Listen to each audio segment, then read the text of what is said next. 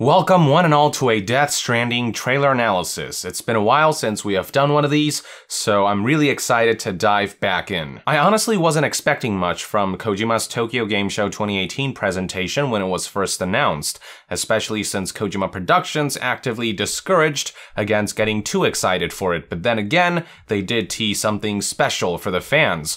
Well, they certainly delivered on that front, as the studio not only provided a surprising amount of new information about some of the game's characters, they also showcased brand new footage introducing a character who was teased back in the Game Awards 2017 trailer.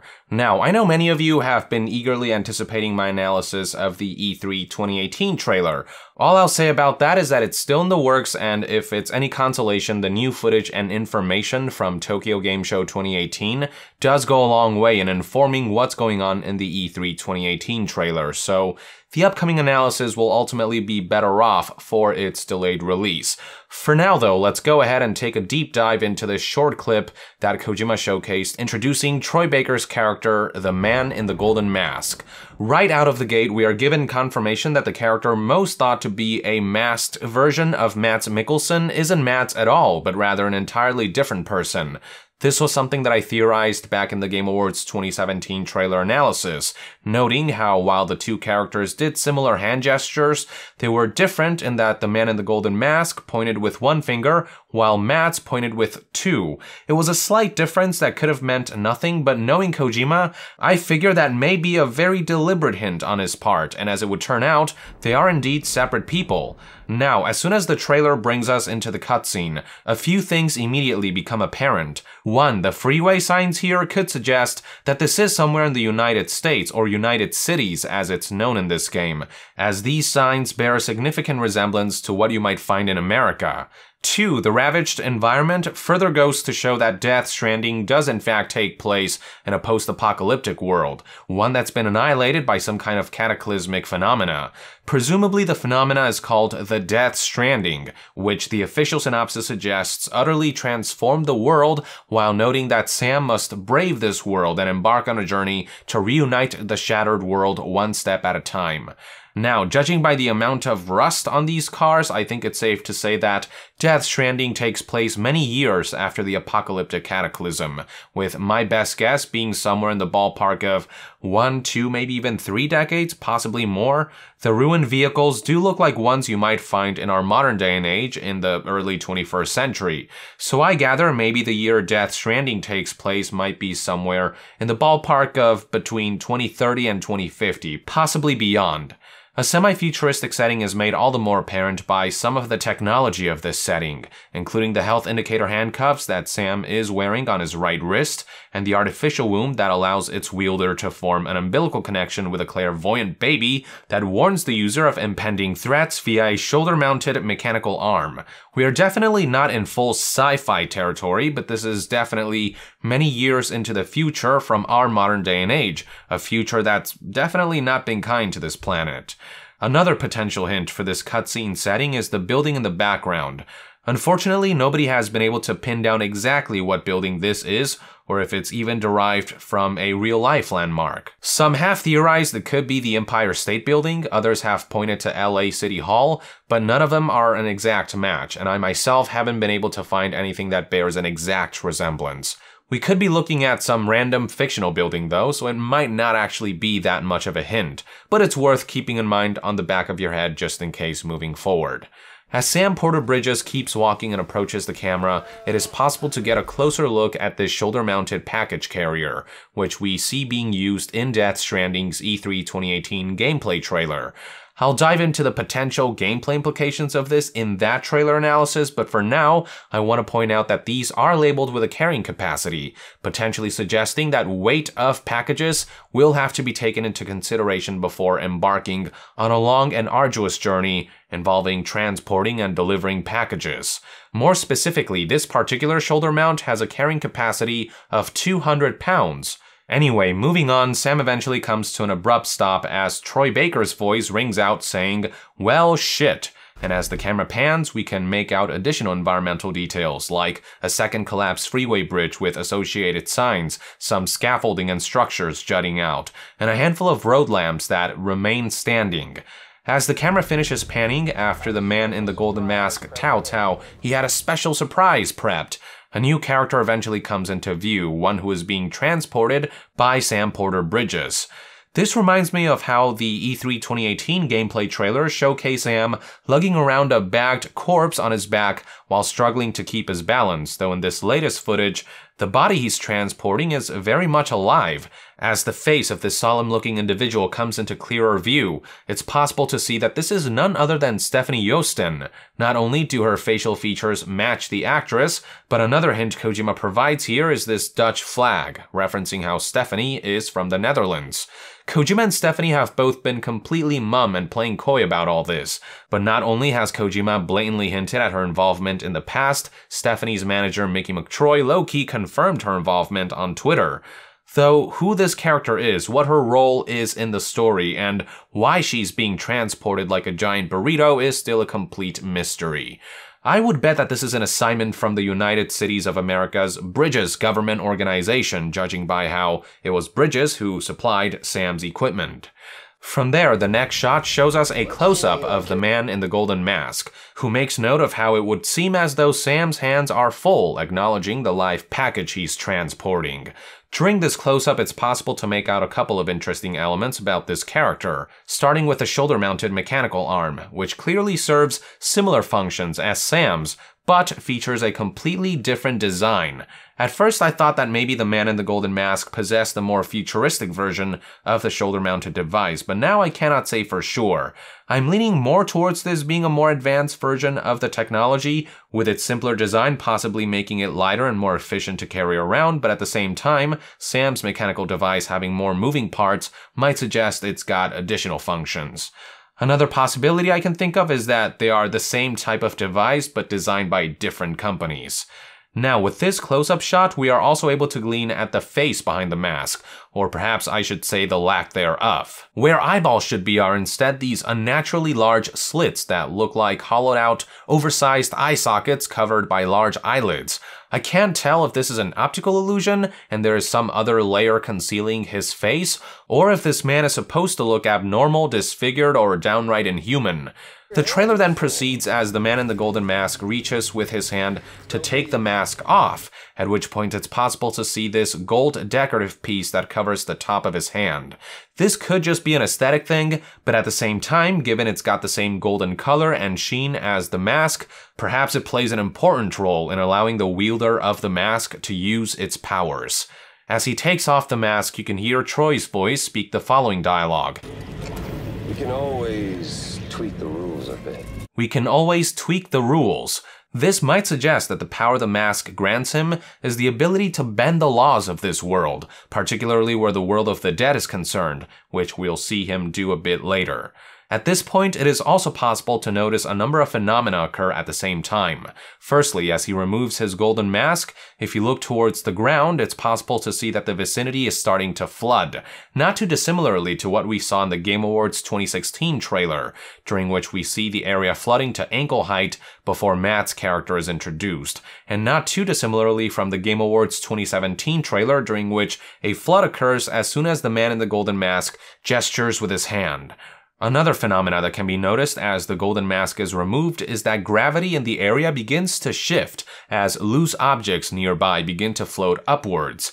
The same effect can be seen occurring in the Game Awards 2017 trailer. As soon as Troy's character gives the hand signal, aside from the flooding, objects all around begin to float, from the loose debris of rocks in the background, the pistol in the foreground, the corpse of the dead Bridges crew member who met an untimely demise, the body of the live Bridges crew member who failed to off himself before being taken, and even the giant truck that Sam and crew were riding on before a crash placed them in this unfortunate scenario. One last strange phenomena is the way the golden mask emanates electrical sparks, as if being charged for use or as if contained powers are ready to be unleashed.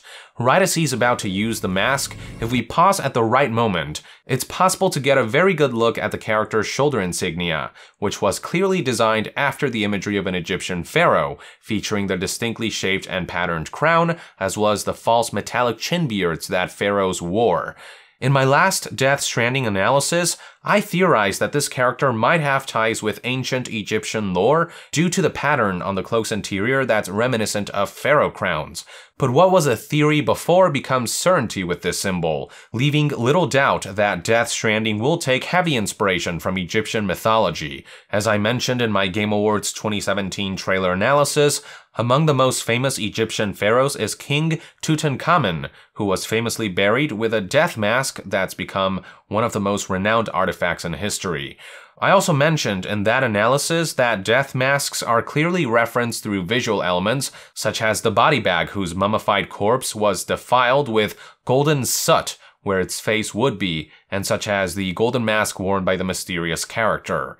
The historical reference there is that mummified corpses of pharaohs were adorned and buried with golden death masks as a means to usher the spirit of the deceased into the afterlife.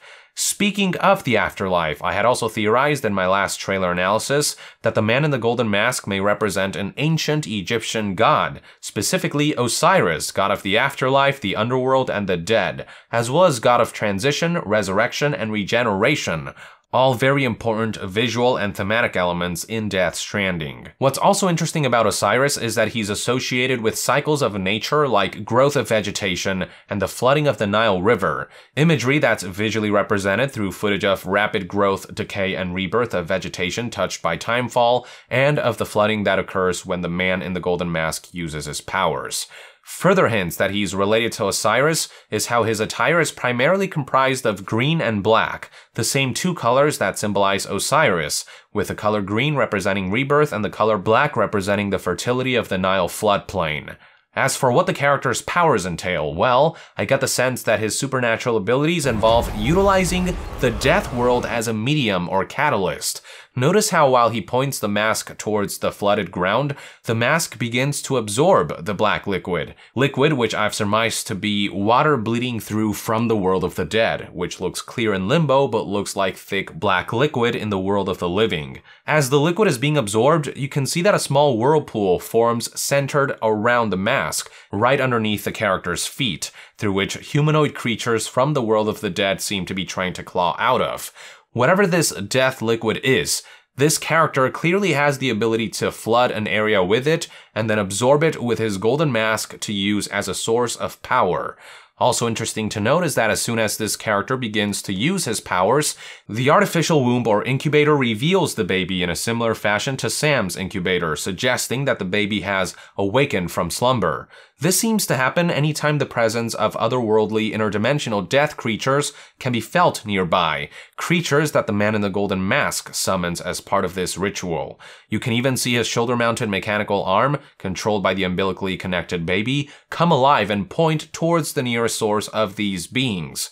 Now, I've discussed in past analysis the multiple stages of the mechanical arm's behavior based on the vicinity of these creatures. If the creatures are far enough away, the mechanical arm's flaps will light up and stay still as if in standby mode, which I'll call Phase 1. As the creatures get closer, the hand of the arm will point towards their direction, and the flaps will begin to open and shut in rapid succession, which I'll call Phase 2. Finally, when the creatures get dangerously close, it will start to spin urgently, which I'll call Phase 3. Going back to the Tokyo Game Show footage, you can see that while this arm is different in design from Sam's, it functions similarly judging by the way it flaps open and shut while spinning, which is Phase 3 behavior, indicating that the creatures are really close by. Though of course the man in the golden mask isn't at all fazed by these creatures' presence, as he's seemingly able to command and harness them. The trailer then gives us a brief shot of Sam watching all of this craziness unfold, at which point we can see that not only has Sam's incubator also unveiled the baby inside, we also see that his mechanical arm is also reacting to the presence of the death creatures, but in Sam's case, the creatures are far away enough that the mechanical arm is only reacting in Phase 2 behavior, so opening and shutting, but not spinning. Then, seconds later, we see the arm's flaps do a little twirl before locking into this cross shape. We actually saw something similar happen in the Game Awards 2017 trailer, and back then, I thought that this might be something like a combat mode, because the shape reminded me of a weapon's crosshair, and because we see the flaps take this shape while the bridge's crew member shoots his gun. But now I'm starting to think that I might have been wrong about that. I'm starting to think that we might actually be seeing the arm clam up because of an overwhelming presence. Notice how the trigger for the bridge's crew member's mechanical arm clamming up here was Troy's character doing the hand gesture that kick-started the flooding, the strange gravitational behavior, and the eventual appearance of a giant Lovecraftian creature. In the latest footage, we see a similar pattern occur. Sam's mechanical arm clams up right as the man in the golden mask begins to use his powers to make a giant creature appear. So what I initially thought to be an alternate mode, indicating that the mechanical arm was prepped for combat, might actually be more of a oh crap we're screwed mode. It's as if the presence of death creatures becomes so overwhelming that the supernatural baby, and in turn the mechanical arm, no longer knows where to point or what to do except clam up and indicate great danger. I would even go as far as to say that the mechanical arm is afraid, judging by the way it's shaking, and since the baby ultimately controls the arm, the baby, feeling overwhelmed and frightened by what his clairvoyance is telling him, is likely to reflect on the arm's behavior. In fact, going back to the older trailer, right after Troy's character does the hand gesture, and right after the mechanical arm locks up, you can see the baby react as well, as if jolted awake in panic. So to make a long story short, I believe that when the mechanical arm goes into this frightened crosshair mode, it's indication of a worst case scenario of the presence of some overwhelming death creature. One more thing before moving on, I'd like to take a look at the baby incubator of the man in the golden mask. Much like Sam's incubator, the dark, opaque veil faded to reveal the baby at first detection of otherworldly creatures, which Troy's character summoned in this case. But the villain's incubator casing is a green color rather than the standard yellow, and more ominously, the light inside the womb emits a crimson red color, obscuring the details of the baby so that only their silhouette is visible. It reminds me of how in the Game Awards 2016 trailer, there comes a point in which the camera focuses on a baby doll that blinks with a red light while a small umbilical cord from Matt's character ensnares one of the doll's legs and drags it through the water towards him. It's a visual similarity that may further suggest that there is a connection or relation between Matt's and Troy's characters.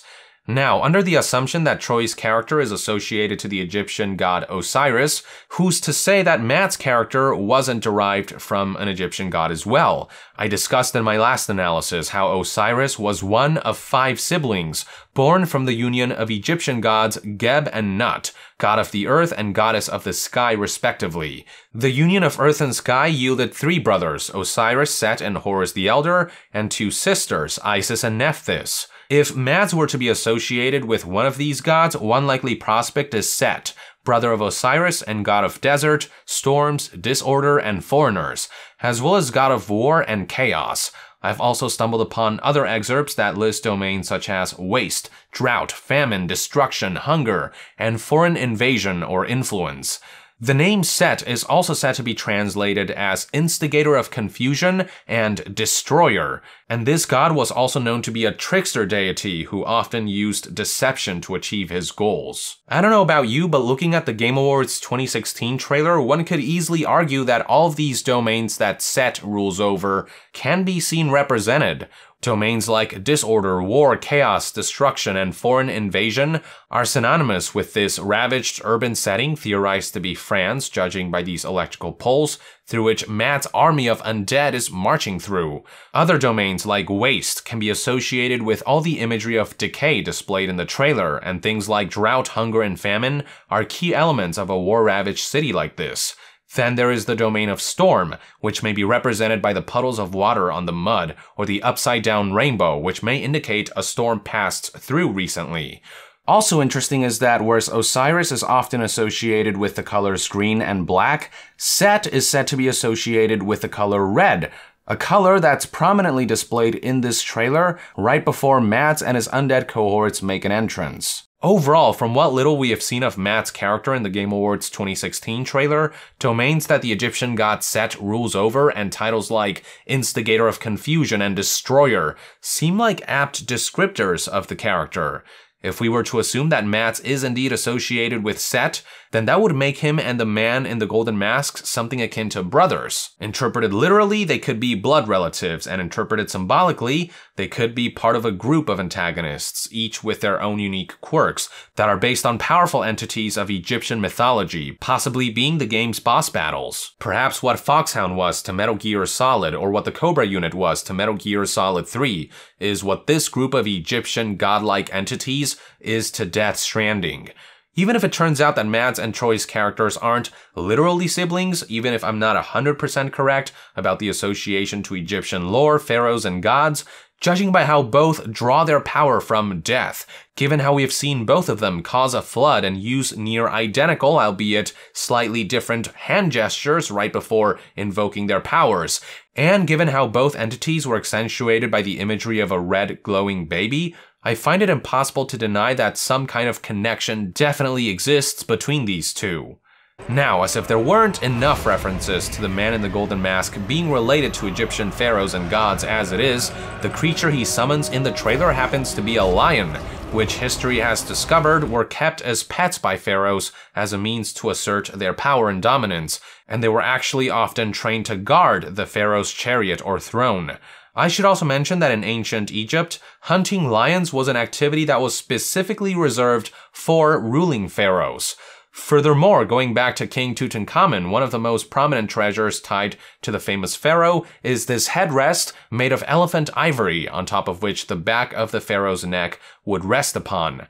Kneeling to lift the king's neck is Shu, one of the primordial Egyptian gods who was associated with atmosphere and dry air, and he was also the grandfather to Osiris, Isis, Set, Nephthys, and Horus the Great. More relevant are the two lions on either side of Shu, which, aside from representing the east and west horizons, also further drive forward the notion that lions were heralded as symbols of power in Egypt, and that they were creatures to serve the pharaoh. I could go on and on about all the ways ancient Egypt put lions up on a pedestal, but suffice to say that these animals were symbolically renowned in that era and culture's mythology, and the pharaoh godlike man in the golden mask summoning a lion further goes to highlight his direct ties to Egyptian mythology. Before concluding this analysis, there are a few things I'd like to point out about the summoned Lovecraftian lion, starting with its golden face. Not only does it indicate a direct association with the man in the golden mask, who also wears a layer of gold on top of his dark visage, it's also evidence that the body bag in the Game Awards 2017 trailer was indeed defiled with the mask-shaped golden soot by this enigmatic character. From the looks of it, anything that's smudged with this gold material is under the control of whoever wields the golden mask. So looking back at the old trailer, it's probably safe to say that the otherworldly creature that broke out of the body bag that was smudged with that gold soot was deliberately unleashed by Troy's character. I also want to discuss the Lovecraftian lion's potential ties with the Lovecraftian colossi from the Game Awards 2017 trailer, which share notable differences and similarities.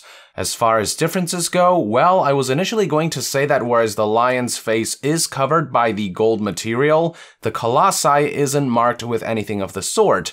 But now that I'm taking a closer look, is it just me, or do these hands for a head give off a tinge of gold that's harder to see in this footage due to poor lighting and foggy visuals? I cannot tell for sure if the colossi so-called face is also masked with gold, or if my eyes are just playing tricks on me. Now, an easy to spot difference is that the lion seems to be entirely comprised of the black gooey liquid, while the colossi looks more like it's made of abnormal flesh. Visually, both creatures give off that same Lovecraftian horror vibe, but they also do contrast in certain features and textures.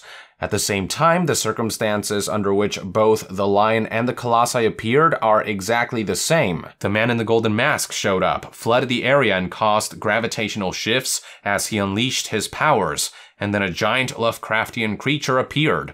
Then again, whereas the lion was directly summoned from the golden mask, the colossi just kind of popped out of nowhere. At the very least, one aspect that's consistent is that Troy's character seems to have the power to call forth, tame, and command creatures from the world of the dead, with those bearing the mark of the golden mask being under his control akin to a pharaoh's personal pet or guardian.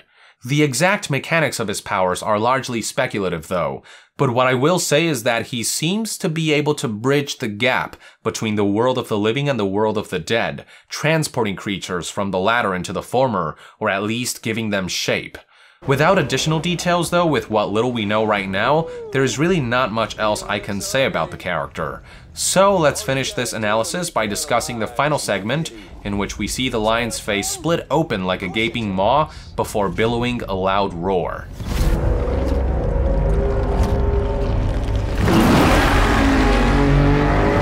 So first things first, anus for a mouth, that's kinda weird.